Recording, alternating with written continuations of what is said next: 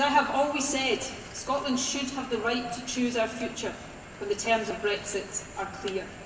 We have a mandate to give people that choice, and that mandate was won fairly and squarely.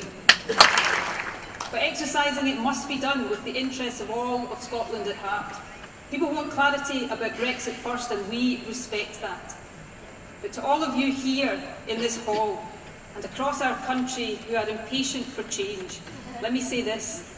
We may not yet know exactly when the choice will be made, but we can, we must, and we will make the case for independence always.